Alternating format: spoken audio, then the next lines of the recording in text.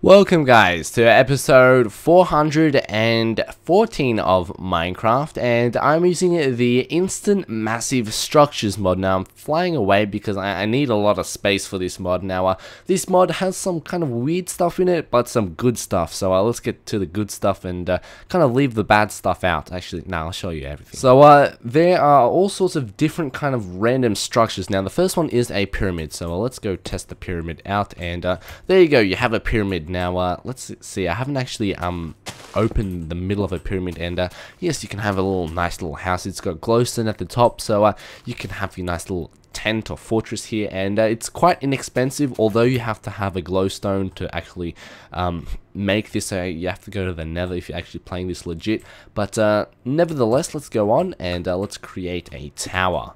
Alright, now I like this idea of a tower. Now, I have no idea how you're supposed to get up the tower without flying, but you have a cake.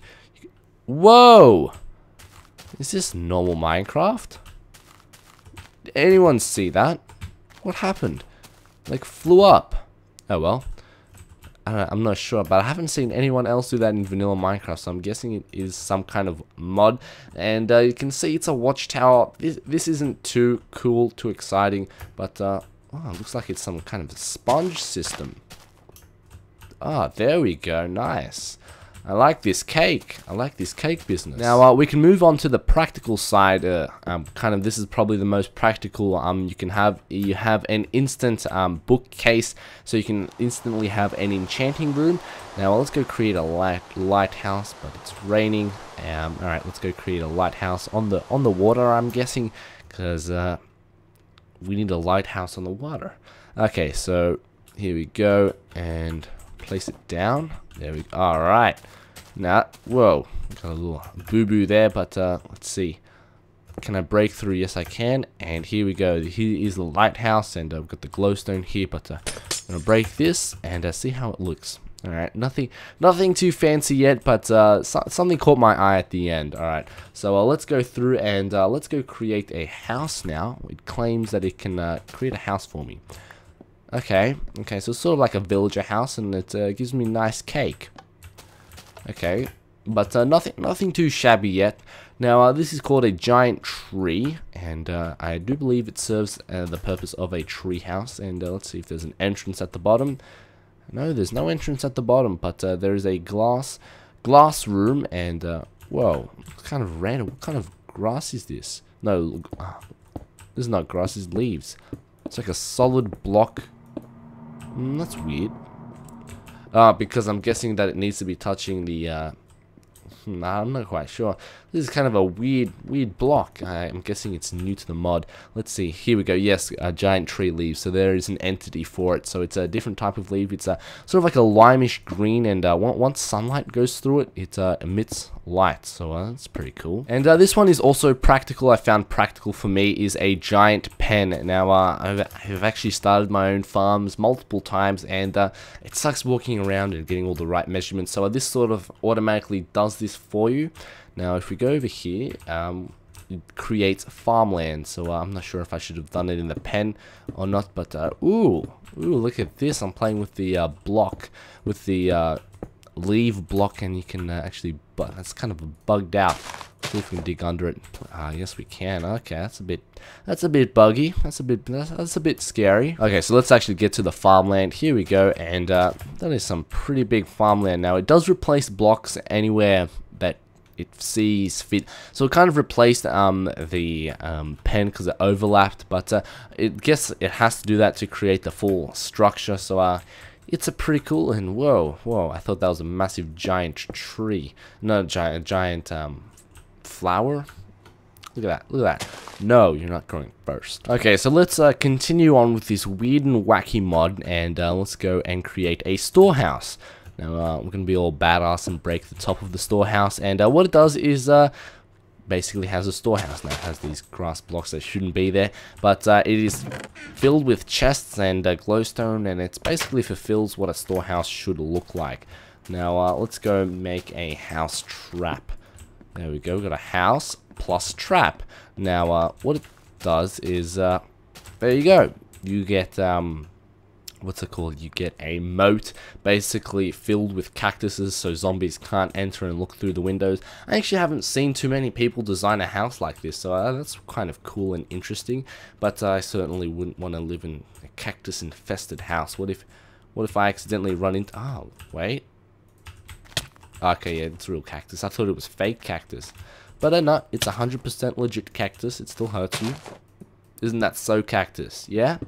You like being punched? And you can also create a lava moat around your house and have a cobblestone block like this. And you can have an awesome little lava house. But then again, it kind of bugged out with the grass being on top. But you really need to find a flat area for this mod, because I'm just building a lot of stuff really quickly. And whoa, we might have a problem here. But let's continue on. Now, this is probably my most anticipated part. I haven't looked at this before. I'm saving it for the video for the pleasure of you guys, and this is called a water slide. So okay, I see how it goes.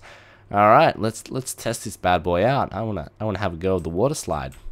What would be cool if we could have like a double water slide? All right, you guys are probably catching my drift, and let's go on the water slide. All right, there, and we're gonna get a boat. Where's a boat? Okay, I found myself some boats, and let's go in. Alright. This is quite fun.